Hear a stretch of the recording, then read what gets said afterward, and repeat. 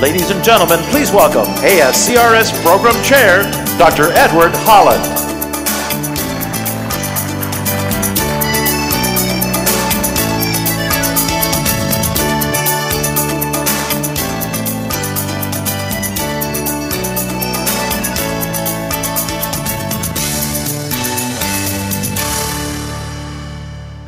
Good morning.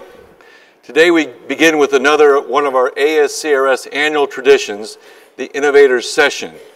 Before we hear the Charles D. Kelman Innovators Lecture delivered by Warren Hill, we will hear from 5 clinician scientists who will present their pioneering ideas. Dr. Farhad Hafezi is a professor and chair of ophthalmology at the University of Geneva and a clinical professor of ophthalmology at the Doheny Eye Institute in Los Angeles, California. His presentation is titled, Role of Corneal Cross-Linking in the Management of Infectious Keratitis. Welcome. Thank you very much for having me here today. Most of you will be familiar with the indication of cross-linking in ectatic disease, and it's been used in large parts of the world as an established method. Now, what we are much more enthusiastic about is this new indication of cross-linking, and we might wonder, why can we use this technique for such various indications? Well, in fact, it's not a technique, it's a physiological principle that can be modified for various purposes. These are my financial disclosures. Now, looking at infectious keratitis, this represents a new indication for cross-linking. And having such a patient coming into our practice with a beginning ulcer, we know that the state-of-the-art is medication, but we at the same time know about the diagnostic dilemma we often face. Is it bacterial, or is it maybe fungal? Is it mixed? And the therapeutic dilemma. It's very cost-intensive, it's an expensive treatment, and we are also facing an increasing resistance to modern antibiotics. Now, taking all this together, often, even with maximal care, we might end up in a catastrophe. Looking at infectious keratitis at a global level, looking at developed countries, it is often related to contact lens wear. In the US, we have a registry that reports roughly 60,000 new cases of corneal ulcers per year. But the real problem is in emerging and developing countries. We have data for India, where we speak about an estimated 2 million cases every year, minor corneal trauma, farm worker, no antibiotics, little income per day, cannot afford the antibiotics, and little to no access to the healthcare system. These people will lose their corneas and their eyes. So, taking this all together, it is a global cause, a leading global cause of blindness. 5 years ago, at the Cross-Linking Congress, we defined the term CXL. We had a lot of terms before for the treatment of ectasia. We defined CXL, and last year we took a consensus on giving this new application a new name, which is PACK-CXL, just to make the difference between the treatment of infectious keratitis and keratoconus. And PACK-CXL would stand for photoactivated chromophore for keratitis. It is not called photoactivated riboflavin because we will have new chromophores coming soon that are more efficient than riboflavin. Now I'll guide you through the last 6 years of research. This is not new in medicine. The combination of energy-rich light and a chromophore that takes the light and creates free radicals has been used to disinfect solutions and even to disinfect tissues for decades now. Transfusion medicine uses it in platelet concentrates to reduce the antimicrobial load. Riboflavin and UVA.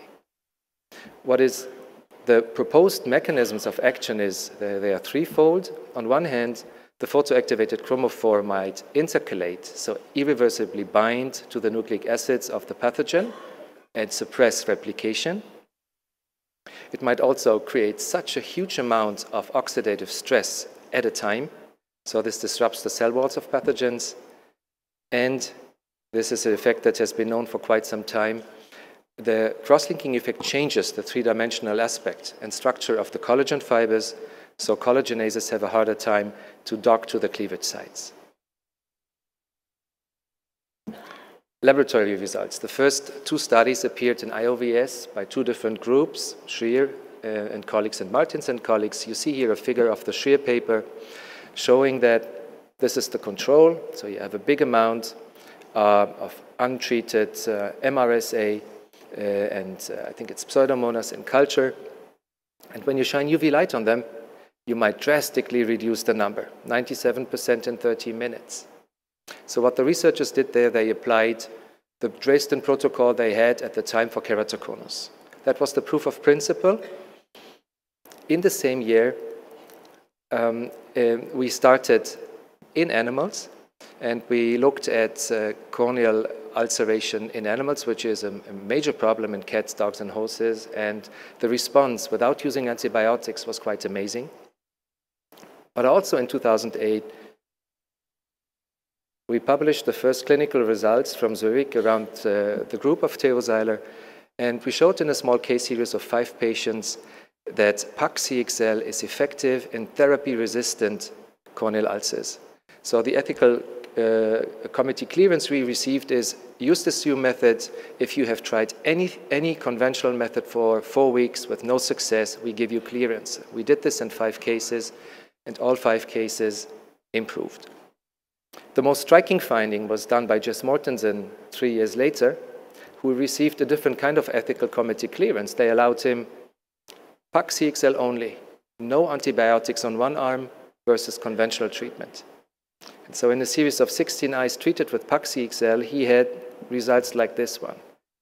And there is not a single drop of fluoroquinolones or any other antibiotic on that cornea. This was light and riboflavin alone.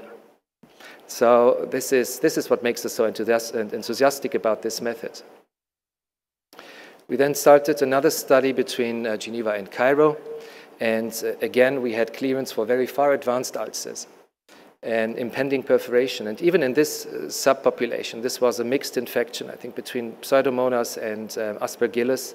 Even in impending perforation cases, the cornea would calm down and scar, close the epithelium within 2 weeks, 20 days.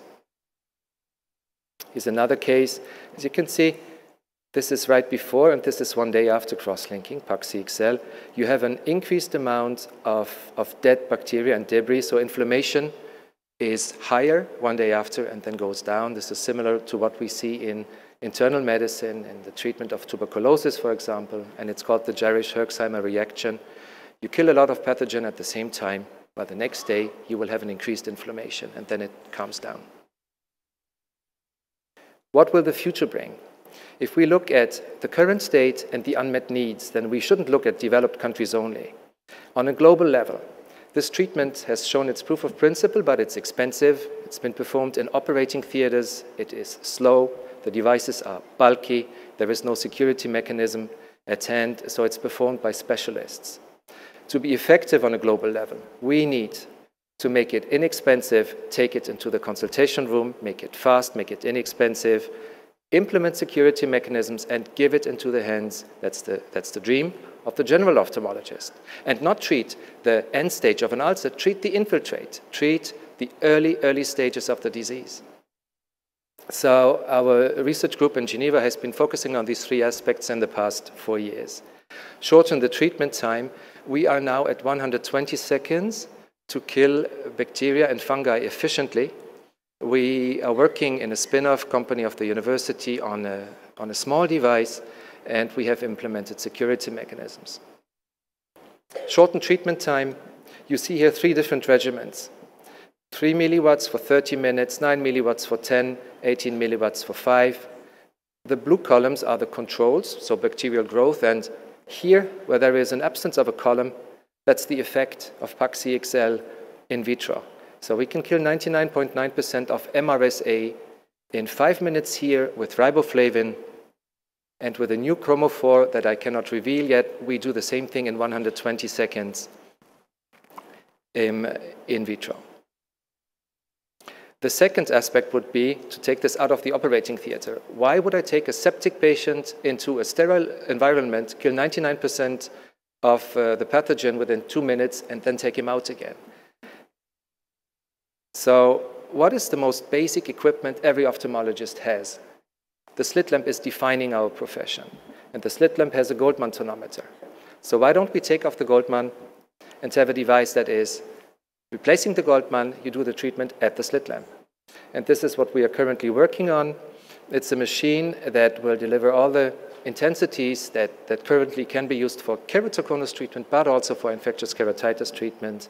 And it has a sterile tip that can be replaced. This tip is important because it will allow us to it contains a lens system, so this tip will either allow us to perform a keratoconus treatment with more energy in the periphery of the cornea for ectatic disease, or with an adapted irradiation profile that is optimized for infectious treatment.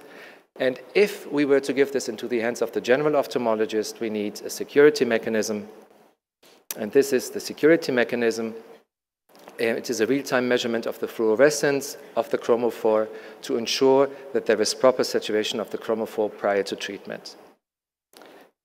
Thank you very much for your attention.